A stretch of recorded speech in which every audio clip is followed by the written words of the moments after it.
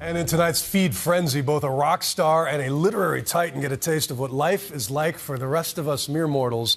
And TV and music fans mourn the passing of a young talent as coroners try to understand exactly what ended his life.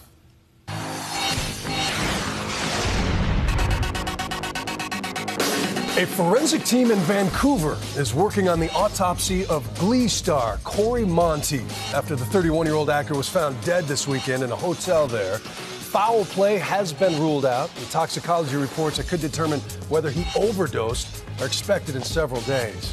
Playing Finn Hudson, the quarterback with the voice of an angel, Monteith was a favorite among Gleeks, as the show's fans are known. But off-screen, he has struggled with addiction for over a decade. And just 3 months ago, voluntarily returned to rehab with the support of his TV and real-life girlfriend, Lea Michele.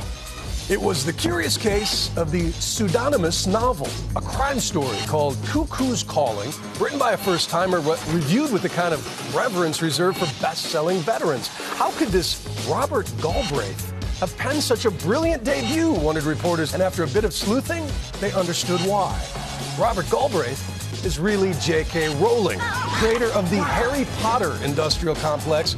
After being outed, Rowling said it has been a pure pleasure to get feedback from fans and critics unaware of her identity, and the book's Amazon sales have increased by over 500,000%. And Emily Krauss and her boyfriend are rushing to see the Dave Matthews Band in concert over the weekend when they spotted a stranded cyclist with a flat tire. They stopped, and good thing, because the guy with the flat was Dave Matthews.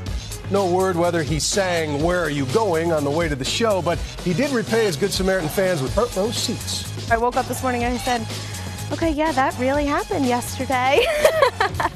And the moral of the story, always pick up hitchhikers as long as they are Dave Matthews.